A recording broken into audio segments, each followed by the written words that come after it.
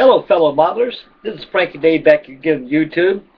Today on YouTube, I have an update build report on my Trumpeter 148 scale Albatross flying boat.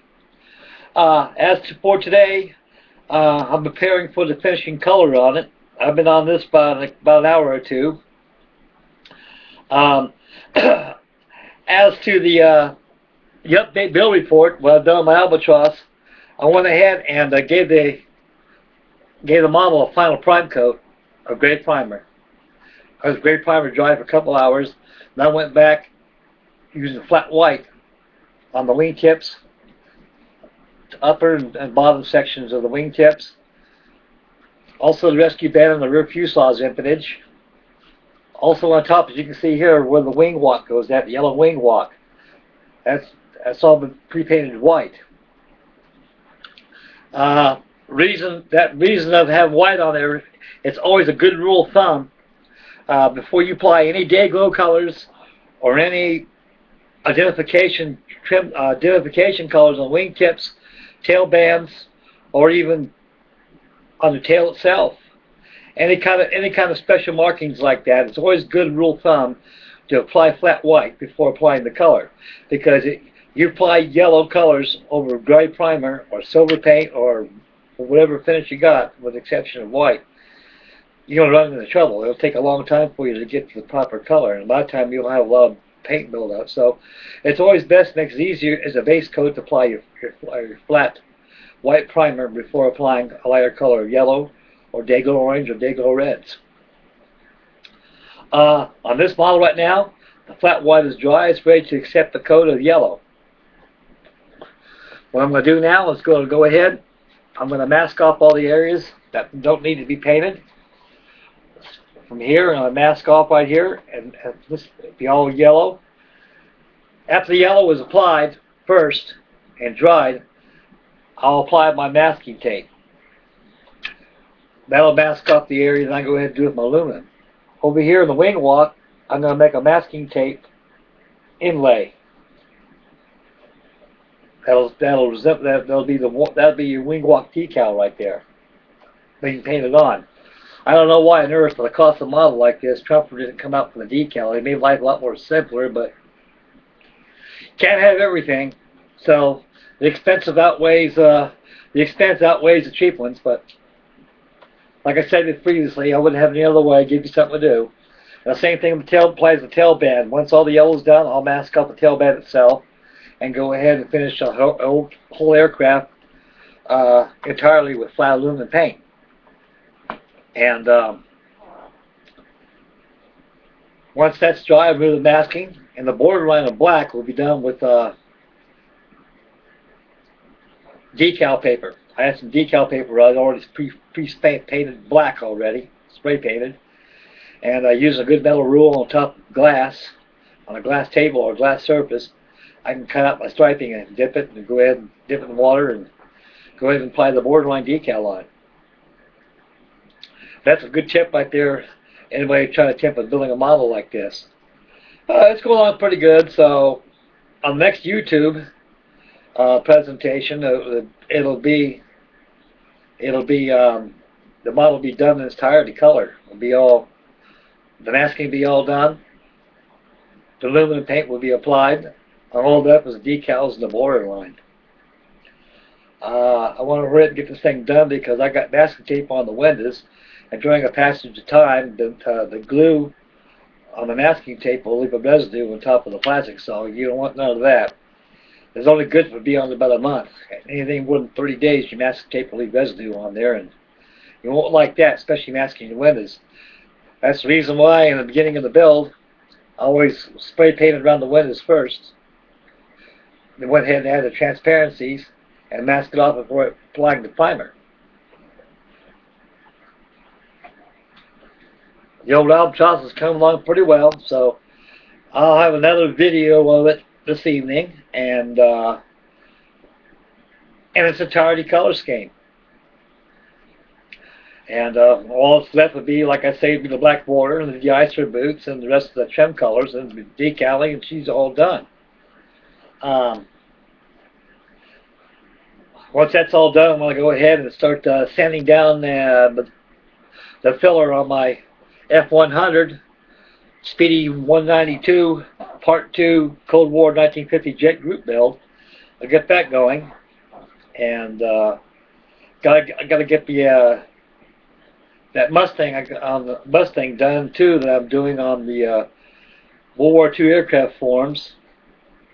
Incidentally, I'll sneak this in to you. I'll probably have to show it to you fellas when it's completed. I'm doing this the same way I did the Starfire. I applied 10 foil. This is the monogram kit. I had this for ages. I think I bought this, what, 81, 82. I just pulled it out of my stash. So they have a nose art. They have a nose art group build on the aircraft forums.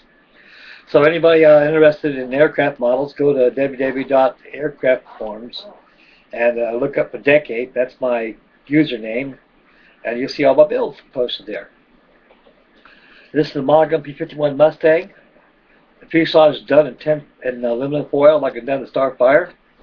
I get a little closer, you can see it. On this side here, I got the decals on there.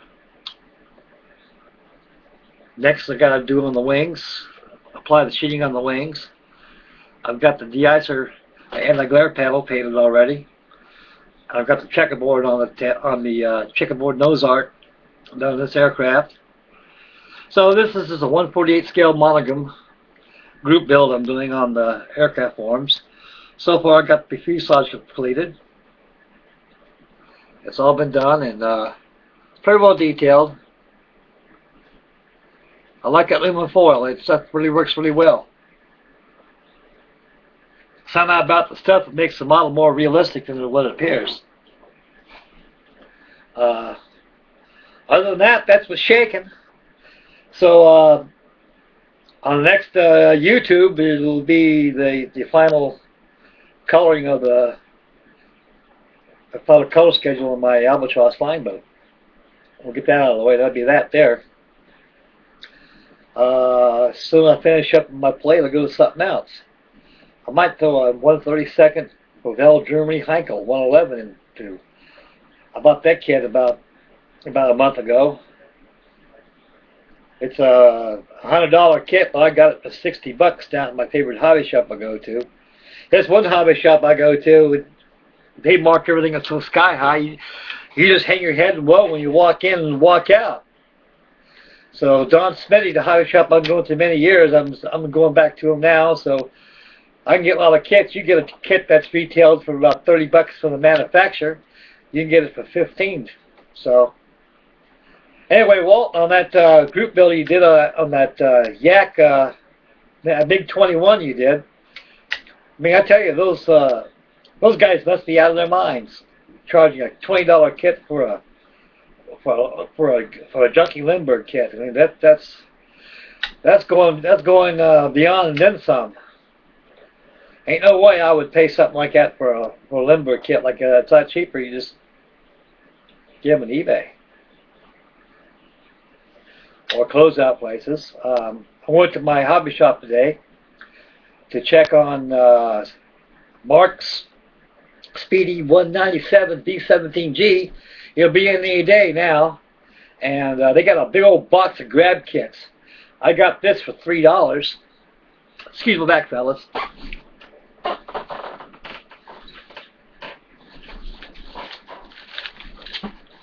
An old Airlines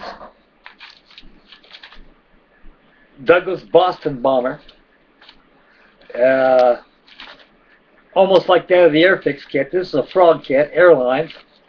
A good kit. Back in the 60s, these are 49-cent wonders. Not anymore.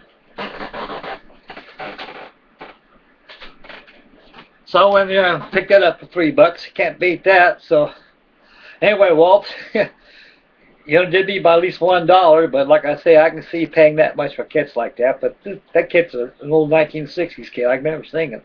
Probably about 63, 64. Anyway, I got a lot to keep me busy for a while, so I want to get this Albatross going. And I'm going to go ahead and apply the yellow on it right now and let the yellow dry. It depends on the chrome yellow. If the yellow is pretty well touched dry, I'll go ahead and mask it off. If not, I'll just go ahead and start the paint schedule on tomorrow. I think it's not best I just go ahead and start the paint schedule tomorrow. I kind of jumped ahead of myself right there, announcing that there'd be a video of the model be done in its entirety by this evening. But yellow paint dries a long time, especially with gloss finish. So I think it's best I just go ahead and airbrush the yellow on, let it dry 24 hours, and I go ahead and mask it off and tomorrow and finish up the aluminum color. So after I get the yellow applied on, I'll just go ahead and start working on the Hun, my F-100, Part 2 of Speedy's 197's group build of 1950 Cold War jet aircraft. Get that out of the way, then I can go ahead and turn to on the World War II forms P-51 Mustang. That'll be that. Well, I got 10 minutes and 48 seconds on the clock right here. It's still ticking. So before I sign off, I'd like to thank everybody out there for tuning in, and thank you for your replies on my builds. And I'll keep you well entertained. And I'm praying every night to get my web camera. My brother, he's got a bunch of web cameras, and he's fixing one up for me right now. I said, Mike, I went down to the Radio Shack, got that webcam I got. It didn't come in. The guys still give me the same old song and dance story. I've danced that plenty of times, so I'm quit dancing. So I need another web camera. So I'll get a good one now that'll show me working on my models, and have a few tutorials here and there. My secrets, I can't reveal my secrets too much with this computer webcam I got in front of my face. So I'm limited right there. So yeah, it is what it is until I get the camera. I know I've been saying it for a long time, fellas, but it's going to get here eventually. So stay tuned. I'll have it in no time. Anyway, I got to sign off here before I get rejected. So I'm on 11 minutes now. I'd like to thank everybody once more again for all your wonderful replies, and thank you for tuning in. And please subscribe, and happy modeling. Like Lenny always says, which is a very good saying, it works in my book. Paint your fingers, paint your face, be good to your mom. Square with the house. Happy modeling. We'll catch you on the next YouTube presentation. I'll probably post one night my F-100, so stay tuned. Thank you, fellas, and may God bless. Bye, boys.